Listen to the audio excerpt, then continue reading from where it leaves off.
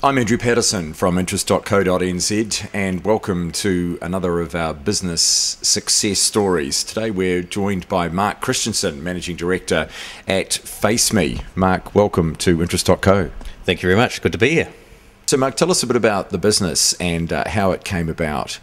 Yeah, sure. Well, FaceMe is essentially a business product, and what it does is it enables multi-party video conferencing as well as a whole suite of collaboration tools for businesses or organisations who need to talk to each other, who need to meet day to day, or for businesses who want to talk to their customers or suppliers outside of the organisation at any time, and really can talk to anybody, because the most unique thing about our product is it's developed to be used across the browser. So we developed that after hearing from our customers in the IP telephony space who were using traditional video conferencing, that they were frustrated. It was expensive, for one.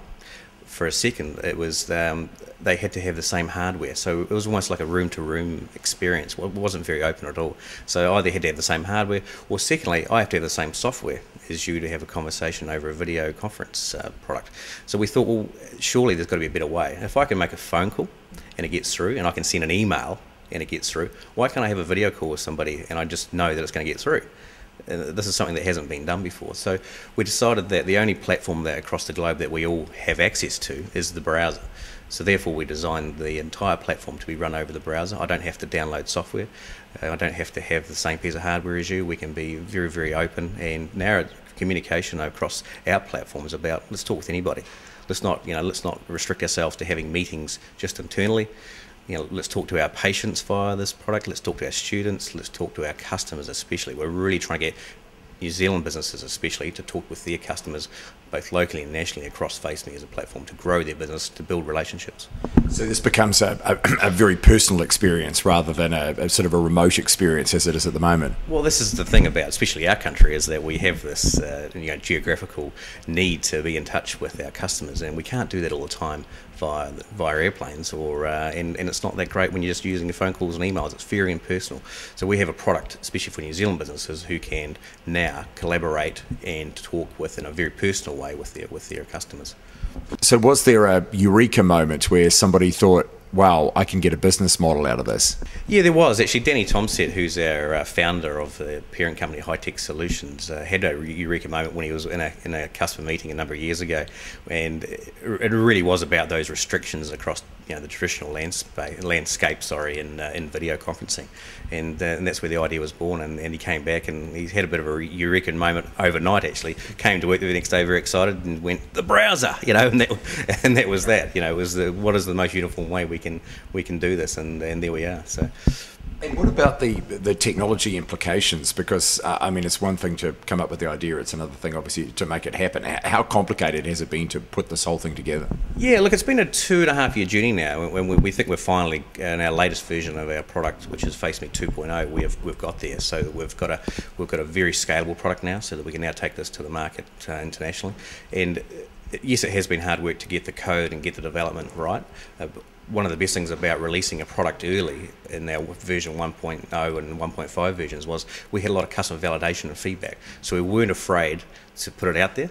And so we must thank our early adopters in New Zealand especially, and across Australia, who gave us a lot of feedback to get the code, to get the development, and get the end product, and especially in terms of that user interface and experience right. So that's been wonderful. How do you actually protect the technology and the IP that you've created here? That's obviously an important aspect of the business. Yeah, we've done a good job of that, I think. As much as you can, and especially in a global product where we're looking to put it out as a SaaS product. What we do right now is a SaaS product in terms of a monthly subscription service. Users across the globe are going to see how we operate, so you can only protect the actual interface and the way it works so much. In terms of the back-end engine, we've absolutely got that loaded down behind very, very strong IP protection, security, hardware and software, so that we can protect our IP. So who would you see as your major competitors at the moment? Well, there's two real ends of the market. There is the pay-as-you-go and very low subscription model from the likes of Skype and Cisco WebEx. At the top end of the market, what we believe we still complement that market. So you've got your high-end meeting rooms and telepresence suppliers such as Polycom and Cisco and Lifesize. And so our technology actually integrates with theirs, so we can bring in their meeting rooms into a FaceMe meeting, so that we can we can actually do a lot more. So customers get a lot more in terms of flexibility, and they can now start bringing in other parties to their meetings. So we see ourselves in the middle ground, but we can certainly compete with Skype on feature set and high quality video, and more of a business grade product, a lot more collaboration tools, 12-way video, and at the top end we see ourselves as complementary. Tell us about some of the customers that you're dealing with, because you obviously have a wide range of users for this particular application. Oh, well, customers this is the thing about a product, it's very wide. So we have government, we have district health boards in New Zealand and Australia now who want to talk remotely with their patients. We have schools. We've got one particular school in Auckland, Takapuna Grammar, that are teaching English language to students in Korea and earning money through the use of FaceMe. We have a lot of commercial organisations, from KPMG to Vector to Toyota. So it's a real wide range of businesses, and right down to SME. We have a lot of, now that we've launched our monthly subscription model, we have businesses as small as 3 users in the Soho space now buying FaceMe for their business. So this really ticks the boxes, doesn't it, of a New Zealand company that can really, be making a difference. I mean, if you are, having teachers teaching English into South Korea from New Zealand, that's pretty exciting potential, isn't it? Well, this is the thing about it, is we're very excited, and we've just been overseas at a couple of major trade shows, and you can see the excitement in the reseller space, people who want to get a hold of our product in their marketplace to help us grow and scale. And the reason why is that width of the marketplace with which we can enter. It's not just a business product, and it's because it can scale into government, local government, across into education. Health is probably one of the biggest verticals that we're excited about. Telemedicine is huge, and we're all across the Western world. We're looking at ways to improve and to be more efficient in healthcare and our healthcare spend, and this is one of those tools that really does enable that. So what about cost? If I'm a sort of a smallish SME business, what am I looking at in terms of upfront cost to have the system in place? Sure. So from a monthly subscription point of view now, we range from plans as low as $200 a month right up to about $1,000 a month for the higher end corporate plans. We also have an on-premise appliance, or what we call a server and software on-premise. We still have to have that in some cases. Some corporates require their technology to be on their own premise because of security reasons, or because they want more administration tools, or maybe they want to have integration with the likes of Outlook. So there are times when we still will have that traditional model, but what we're seeing is a very big swing towards a cloud-based service rather than the on-premise device. But I'm sure there's still a place for on-premise for some time to come. So really any business could find an application for this potentially? Absolutely. I think that the thing about it is, what we really try and get across is that meetings, we try and provide everything that you'd normally have in a meeting. So when you're sitting around a table together, what do you have? You have access to, generally you have a whiteboard, you'll have access to spreadsheets, you'll have access to a PowerPoint presentation or a Word document, and you're in the meeting, you're working on notes of the meeting. So we provide all that inside the FaceMe meeting, virtual meeting room. And our file support is second to none. So we have a content library inbuilt into FaceMe, which makes it very, very powerful. And you name me a file type that you use in your daily work, and I can tell you that we absolutely complement that. So not only is there a cost saving because you're not having to sort of fly people around the country, but obviously there's greater productivity as well because the documentation can all be made available readily as well. That's right. We see customers now that instead of having 3 or 4 meetings in a day, they're achieving 6 to 8 meetings in a day. So the efficiency's obviously there. I think there always has been in video conferencing. It's always been seen as a cost saving tool. It's been seen as a productivity tool. But where we're really trying to push the boundaries is to say this is actually potentially a selling tool. This is a relationship building tool outside of your business. And we can't get that across enough at this, because it's now as simple as sending an email, or as simple as you're making a phone call.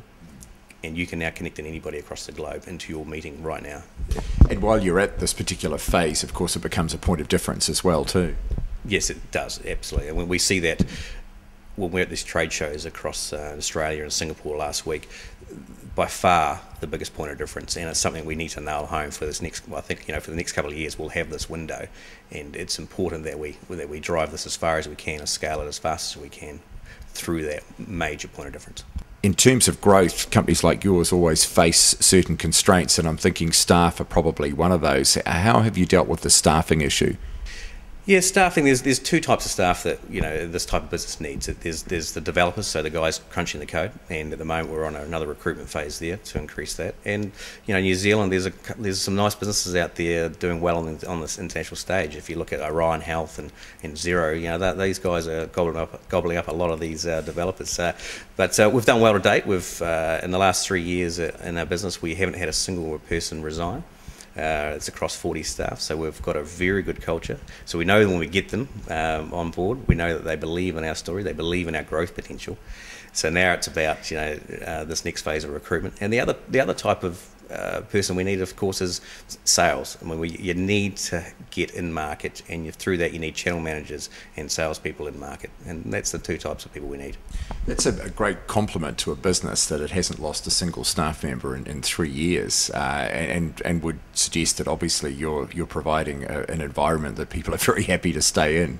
Yeah, we're adopting some of those things you see and hear from the Silicon Valley in terms of the style of the business, the workplace. We've got the gaming room and the table tennis, and we have flexible hours, and we bring all that in too. But I think we are a unique business, especially in Auckland, to have that kind of record, and it speaks volumes for the type of people we bring on. We make sure that they are going to be complementary to our sort of reasonably family environment. How long we can continue that for as we grow very fast is the thing that'll count. You won the BNZ Virgin Business Challenge last year, and that gives you an opportunity to go and spend some time with Sir Richard Branson. What are you planning on asking him during that time? Yeah, we're mostly not around the promotional and marketing side. He's a bit of a genius in that space, and whilst he hasn't had a lot of B2B businesses across his portfolio, he's still a very, very clever guy around the marketing side. And he's got a telco business too, so we have some potential relationship there, and we're not sure how much effect our business might have on his airline over time, but we'll see how we go. Yeah, an order from Virgin would be very nice for you right now, wouldn't it? Yeah, that's right. Maybe using FaceMe at 36,000 feet would be the greatest compliment, wouldn't it? This is a company that's obviously growing rapidly. Tell us a little about your growth prospects in the future, and how things are emerging at this particular point. Well, right now it's all about scale. So we're setting up operations in Singapore and Canada. We're looking at the UK and the States next, the natural, more mature markets. Capital's an issue, so we're using all the retained earnings from our parent company. We're using all the retained earnings from our current business model. But really, after being at some of these international trade shows, you start to see some of the size of these markets, and we have to get pretty serious about capital this next 12 months. Recently went down to a IPO workshop down at the NZX in Wellington, and it's something that's certainly on our radar now. So this is great because obviously it's the sort of business that a lot of people would love to have a slice of. Yeah, I think so. I think people are becoming aware of the growth story, and that it's not the traditional New Zealand dividend kind of model. This is a 5-10 year plan with maybe a likely large buyout down the track. So, and this is a global business. This is something that can scale into every country, and it can reach every type of organisation. So, that excites people, and I think that it's something that's been obviously in the United States for a long time. Growth stocks have been there, and I think that the likes of Xero and Diligent have probably done a good job now of getting people to understand that there is real value in having that as part of someone's portfolio. And I'm certainly not saying that everybody should jump into growth stocks as their only path into the NZX, but it certainly should be part of the portfolio. And there's going to be some greater interest this year, obviously, in the NZX again. Exciting, with some of the sell down the SOEs and mixed ownership model at Fonterra. So maybe the timing could be right next year. Do you find it curious, though, that that this technology is coming out of New Zealand when we would normally expect it to be coming out of Japan or South Korea or the United States? Yeah, I think there's You could say we're bold. I mean, some people say to us, well, yeah, what about Skype? I mean, surely how do you compete against Skype, for example? And, well, it's a huge market, and you can. As long as you're very business focused and you have a lot of business tools, you can do it. And so, yeah, I think we're bold, but we also, when you've got a market growing at over 20% year on year and predicted to do that for the next 5 years, and we're talking about a $20 billion market per annum. So you don't need a lot to be very successful. Well, Mark, thank you very much for joining us. Great business, and obviously one that we'd like to perhaps see a listing of on the NZX in time to come. Yeah, thank you very much. It's been great to have you here, and we're certainly looking forward to providing a great news story in the years to come.